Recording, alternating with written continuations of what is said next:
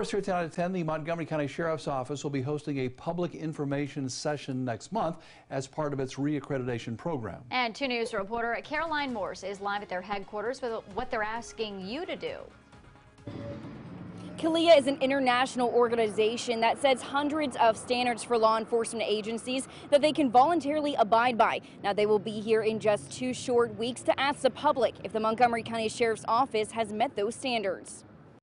Law enforcement should have certain standards, and they should all follow these standards. The Commission on Accreditation for Law Enforcement Agencies will be in Montgomery County August 3rd to hear from the public if the Sheriff's Office has met their standards. Montgomery County was the first Sheriff's Office in Ohio to be accredited through CALEA and has been since 1986. There's hundreds and hundreds of standards, and each one of those standards may have 15 bullet points under it. And it just tells us, it don't tell us how we have to do it. It just tells us the standard that we have to meet, and then we come up with a way to meet that standard. The goal of the public forum is to ensure the Sheriff's Office is accredited, but only with the public's approval. And it's just another one of those areas where the community has a chance to let the Sheriff's Office know how we're doing and how they feel about us. But all of that is just so that CALEA knows how the community feels about the Montgomery County Sheriff's Office.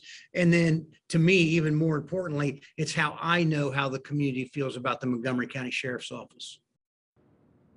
Now, each person at this public forum will have 10 minutes to speak. However, if you aren't able to attend in person, visit our website, WDTN.com, for more information. Live in Dayton, I'm Caroline Morse, 2 News, working for you.